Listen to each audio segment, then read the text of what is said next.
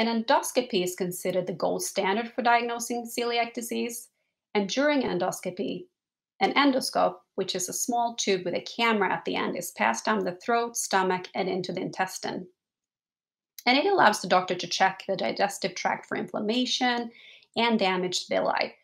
And tiny pieces of the surface of the small intestines uh, are taken out for examination, also referred to as a biopsy.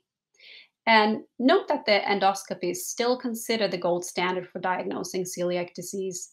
There are some changes being considered to base diagnosis on blood work alone in certain cases. However, this is not yet common practice in the United States. And most importantly, to note here is do not begin a gluten free diet before diagnosis.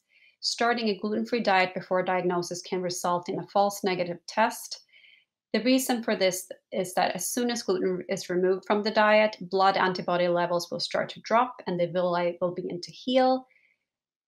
So you should definitely keep eating gluten until your doctor tells you it's okay to start a gluten free diet.